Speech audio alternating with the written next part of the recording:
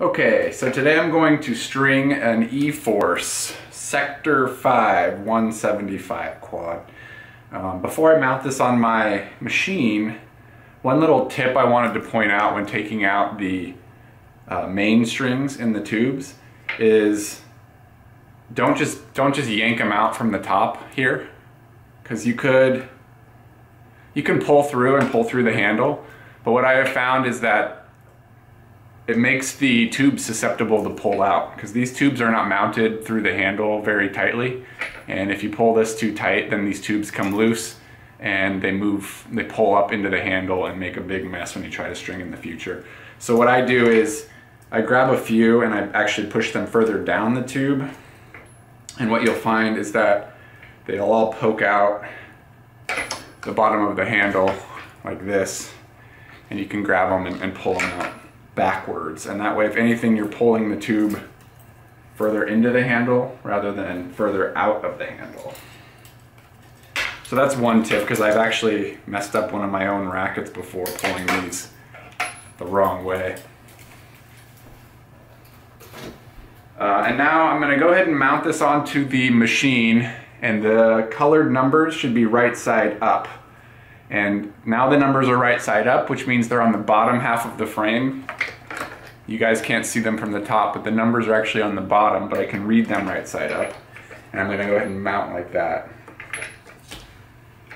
Now, one of the nice things about stringing E-Force rackets, pretty much any E-Force racket within the last 10 years, is they use the same stringing pattern, with one small exception, which I'll point out toward the very end.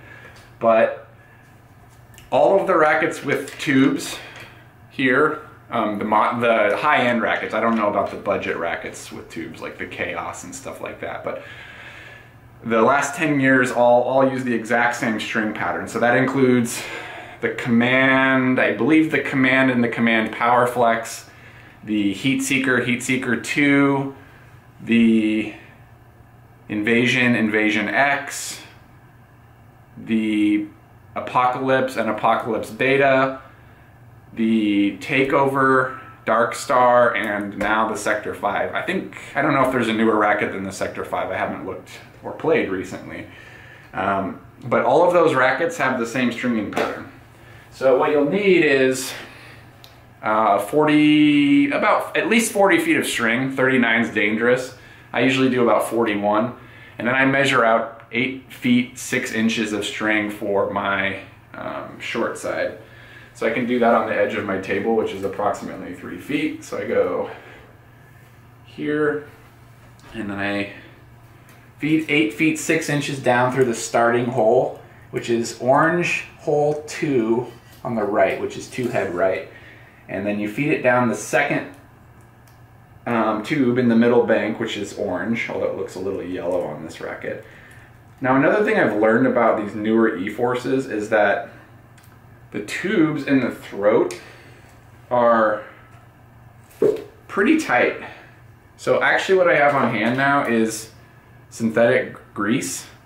And when these tubes get so tight that I can't push the string through it anymore, I'll dip the tip of the end in synthetic grease in order to push it through the tube more easily.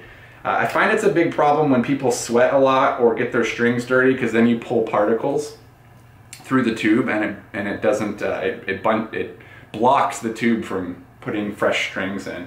Also, the paint on fresh strings tends to block these tubes and make it even harder to push through. So down through the tube, out through the same tube on the left, second from the top in the mid bank, the orange tube, and then out through 3 head left, which is an orange number 3. Right, so I like using the starting clamp. That's what this is called. And I talked about this in a previous video. We use the starting clamp here so that we never have to pull tension in the middle of the frame through a starting clamp. And I'll show you what I mean in just a second. So I'm going to start here, and I'm stringing this at 33 pounds plus a 10% pre-stretch. So it's going to pull to around 36 pounds. And then after that, it's not going to let it go below 33. So as I let it sit here, it will continue to pull out any slack. And a lot of the time with these E-force rackets, because there's so much friction in the tubes, I'll give a little tug just to pull out some of the excess slack since I'm pulling two mains at the same time. So now I clamp, and now I can actually pull against the starting clamp and get both of the mains started. So pull here. Okay. Clamp here. And now this is my short side. And my short side is going to come over, you're going to skip 2 holes and come back from 3 head left to 1 head right and go down the red tube, which is the top tube in the middle bank. And I can already tell these tubes are going to be a little tight, so I might need to use that grease today, because I'm using 17 gauge string and it's still hard to push through right now, and the tubes aren't even all filled up yet. And then 4 head left, which is labeled red 4.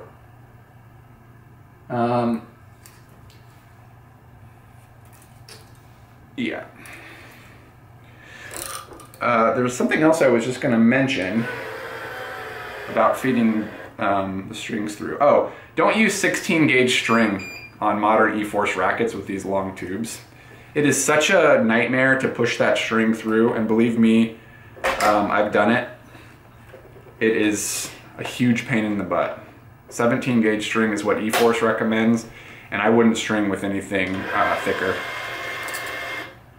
because the tubes are too thin. And then I'm going to do a Parnell knot. I only use 2 types of knots when I'm tying off. I always use Parnells unless I don't have room, if there's not enough room on the string.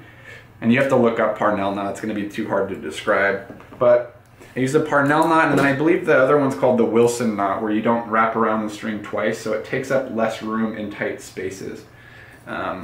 But whenever possible, I use a Parnell because it self-tightens and stays tied a lot better than just a normal double overhand or whatever it's called, just the standard knot. So we do that. I'm gonna actually allow the knot to sit back a little bit in the head, and then my short side is done. So now the short side is done and tied off at 3 head left, which is the orange 3.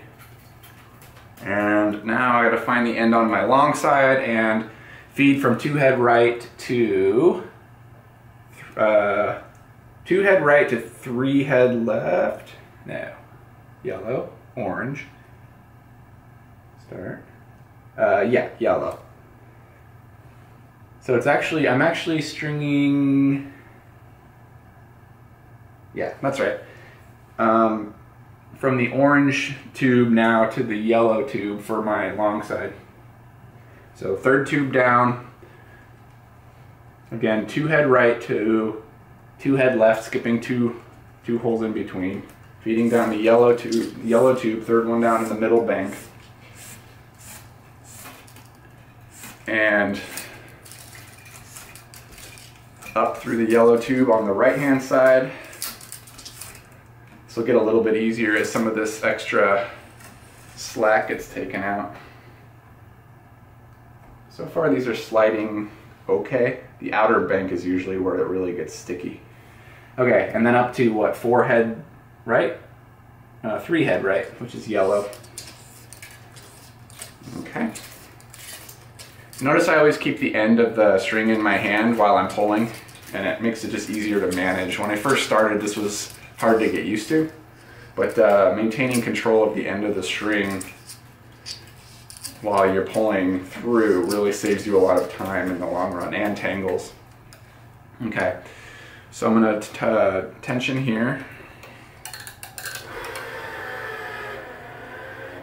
and I'm going to continue to do the stretch on the mains. I like it. It's not exactly precise, but it does take out a little bit of the excess slack that you get from that double pull, like I mentioned earlier.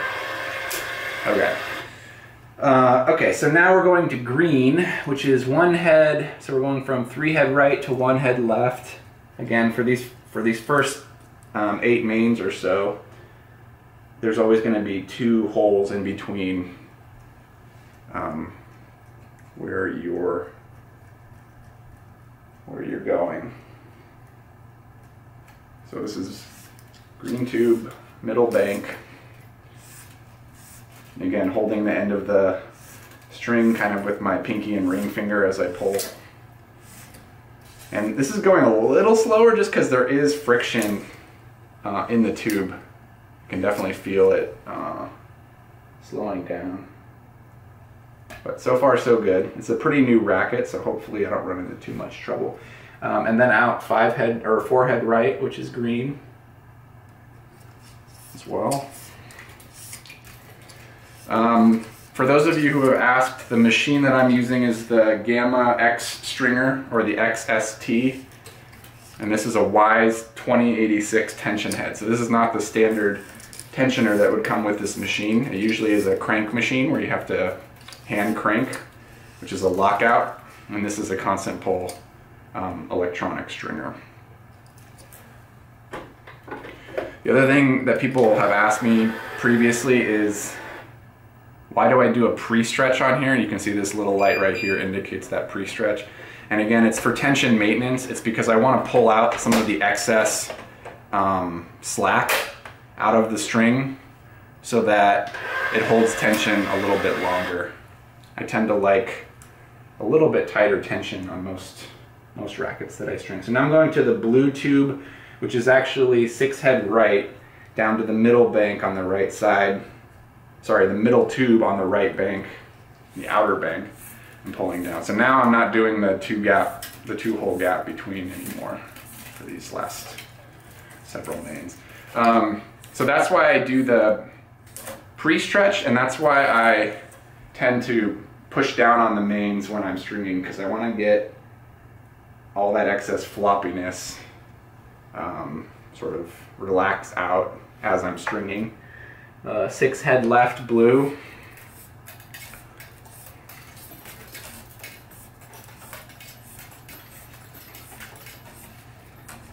Okay.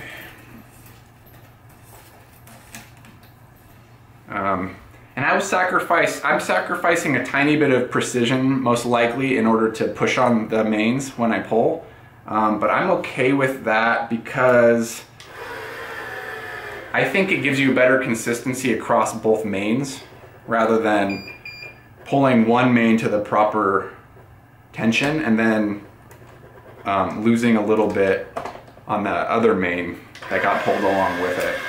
So you're like dividing, a lower poundage across 2 strings, where pushing this gives you a little bit higher poundage to distribute across both strings, which I think gives you a better string bed. Okay, purple 7 left, down the top tube, which is purple, and so far the tubes are sliding. This one feels pretty stuck. And this is where, see if I get lucky here. I'm not even gonna try. I get about halfway down the tube and it gets stuck. So now this is where I take my synthetic grease. This is a little trick.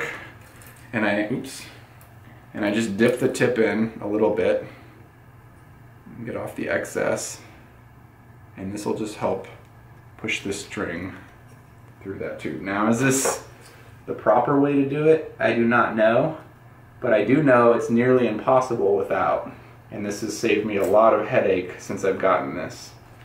And now I'm going to grab a Kleenex and wipe off the excess.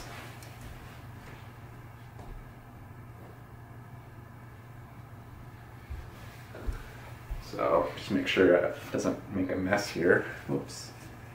Here and here. Okay. All right. So you saw it got jammed halfway. I dipped it in that synthetic grease and it went right through. And now that tube will be slightly more lubricated in general as well. That lube tends to stay fairly slippery over time. And then let's see if I can come up through the right side purple. This might be a little slick too. Oh, it's not bad. Or a little tight, it's not bad. And then up purple, which is right 5 purple. A little hard to see in here with this lighting. Okay, oh, it's because this is the first hole where I have a string blocking it on the outside. And an awkward angle. There we go. Oh. Okay, there we go. All right, almost done with the mains here. One more after this. One more pair.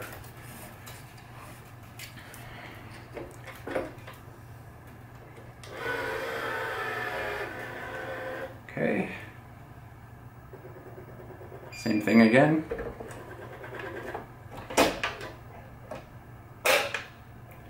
And now it's the clear tube, which is 7 head right, which is like white in color, and that's the bottom tube on the outer bank. On all these E-Force rackets, you always start on the second to top tube, first on the middle bank, and then the second to top tube on the outer bank. You never start on the top tube as you're stringing. So if you started on red or if you started on purple and worked your way down, you're doing something wrong. And again, this is true for all the high-end E-Forces. Some of the lower-end E-Forces with tubes, like some of the Bedlams I think have tubes now, and like the Chaos I think has tubes. This might not apply on those rackets, but all their flagship rackets over the past 10 years, maybe more, this is true. Okay, so this will complete the mains. And now one trick I do here as I string out through head left 5 is I put my clamp down lower so I have room to do a couple crosses. I'll show you what I mean. Okay, I put my clamp like here, not quite as close to the head. Now I will lose a little tension right here, but because I'm going to be pulling crosses against here, it won't matter. So I immediately go back over to start the crosses at 6 head left, which is the blue hole. And I usually start under the first main. I actually don't need this clamp here now.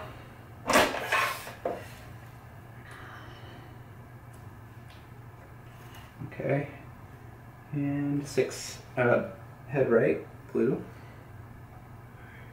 And I want to make sure I keep the strings consistent and not crossed on the outer portion of the racket. So this is a little tricky because I want them to line up nicely out here. And this is just me being a little bit picky because it looks nice and it's less likely to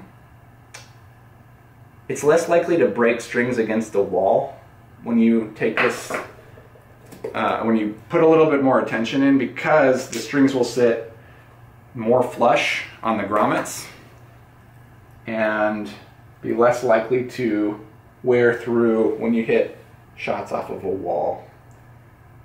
You want to keep the strings as recessed into the channel on top as you can.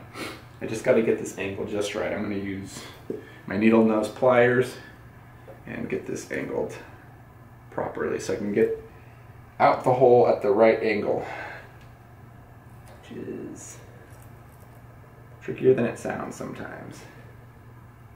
Keeps wanting to go under. So I'm going to switch over to another tool just in the interest of time. I'm going to use my pathfinder awl, which is here, which allows me to poke something through and then put the string in and then pull it back. It's a handy tool once in a while, like right now. So now I have the awl pushed through.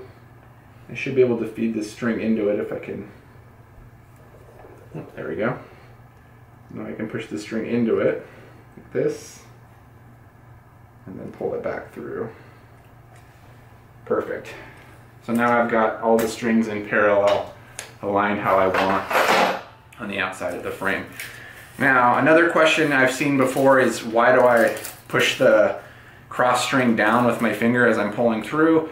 And the reason is so that you don't notch the main strings by essentially like burning a hole or a notch into the mains as you pull it across. You move it sort of back and forth across the mains so that it's nice and notch free. And it's a little weird to get used to that as well when you first start out, but it becomes second nature over time. So I like to string about 3 crosses, which again is why I left room on this clamp when I clamped. you'll notice I have plenty of room for these crosses. And I will pull tension on this one in just a second, but before I do that, I'm actually going to string my third cross because it makes it easier in terms of space. So I will weave this, and that, and then I will double pull the first two crosses. And I'm no longer going to push on anything because the double pulling has a lot less friction now than it did on the mains through the tube and the handle. And I'm also pulling a shorter length of string, so no problem. Now I always want to string my crosses one ahead, otherwise the next one is hard to weave. And this is where it gets a little boring for a little while because I just have to alternate crosses, and the tubes work just like any other grommet. You just can't clamp quite as close to the frame because you can't clamp on top of a tube. You have to clamp just before the tube, which you'll see in a second. This. Pull.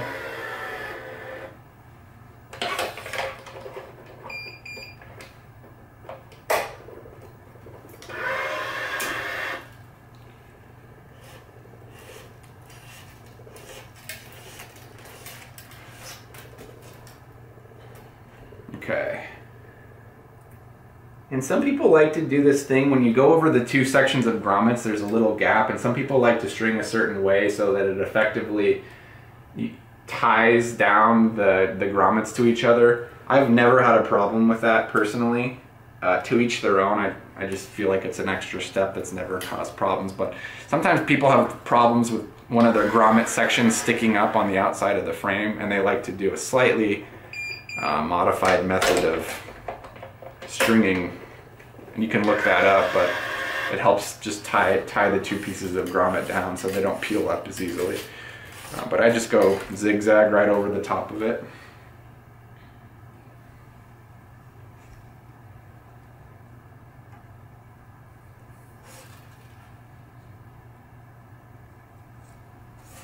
Okay. Again, this should be 5 to 10 more minutes of pulling crosses, which isn't particularly interesting, but I do want to show you as I get toward the end, the one thing that has changed in terms of the E4 stringing pattern within the last 7 or 8 years, probably in like 2013 or so, probably with like the Invasion or the Invasion X, which was like what, 2013 maybe, 2014, something like that, when this changed. Basically when the tubes became bigger and longer, which was I think after the Heatseeker 2.0, so it'd be the Invasion I think, is when there was a slight change made to the pattern at the very end in order to enable you to tie off properly. So we'll get there in just a minute and I'll show you what the difference is.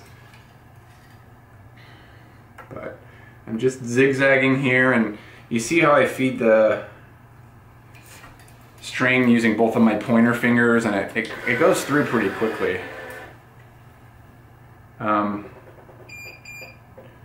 One other method I'm using that I don't know if you guys noticed was I twist the string around the bolo or diabolo or whatever it's called twice, and I think it just helps reduce the amount of pressure on the string that's being used to pull tension here.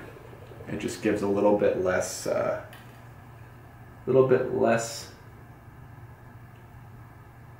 tension or stress, I guess.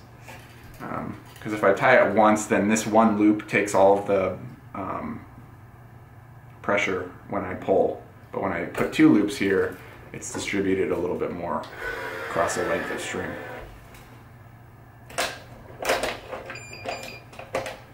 And again, notice that I can go ahead and clamp as soon as the beep happens. I don't need to wait for it or do any presses like I did with the main strings, because these crosses are so much shorter and less friction. And I'm really happy I only needed to use the grease on one of the tubes. A lot of these modern E-Force rackets for the past couple of years especially, I feel like they've reduced the diameter of the tubes in the handle.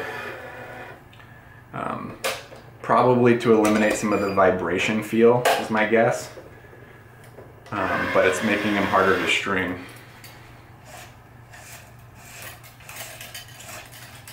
And by the way, if you're curious, the string I'm using is, for this particular racket, is Oxygen 17 in black, which is the same string that comes on these rackets, although I think they use natural color, but nobody likes natural color, so I restock the black.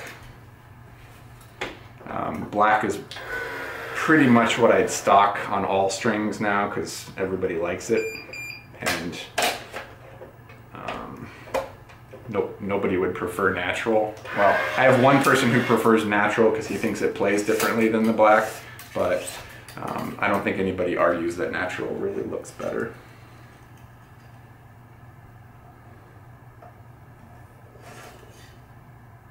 Okay, so we've 5 more mains, or crosses rather, and then we're done. And I'll show you the final tie off. And again, you'll notice where I'm clamping here is just kind of as close as I can get to the tube, but it's another 2 inches to the actual frame. But that's okay, because you're pulling tension when you go the other direction.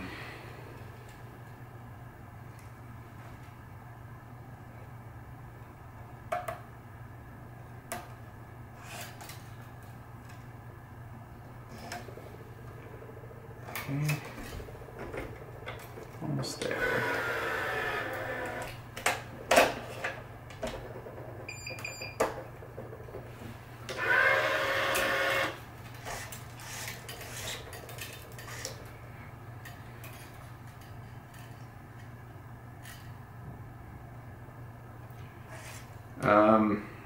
While I'm coming close to finishing this, one more point that I'd address is the difference between a lockout machine or a crank machine and a constant pull or an electronic, which is electronic will keep pulling tension every so often, every couple seconds or a second or whatever, after the beep to continue to maintain whatever tension I've dialed in. Whereas what a lockout machine does is, as you pull the lever, it stops pulling once a certain tension is hit, and at that point it's no longer pulling anymore unless you undo it and re-pull the lever. And what that means is, as soon as that lockout tension is hit, the strings start losing tension immediately. I mean, they're not going to go floppy or anything, but they lose a couple pounds of pressure right away. And with a constant pull machine, so long as you're leaving it on the machine, it's going to continue to pull that tension out of the string, and so you're going to typically get a tighter string job. So when you're talking to your customers or when you're requesting somebody restring your own racket, it's nice to know whether somebody's using a constant pull machine like this or a lockout, because a lockout is going to feel looser at the same tension setting as a constant pull. I would estimate probably 5 to 10% looser. So I would ask for, you know, 2 or 3 pounds tighter on a lockout machine. And I just actually missed a step here, and this is where the last step comes in, the one where I was talking about the Invasion X being a little bit different. And that's because they added one more tube at the bottom after I think it was after the Heatseeker 2.0. They used to have short tubes and they used to have 1 fewer tubes. They added another tube, which means you can't tie off here, which is where you used to tie off. So on the bottom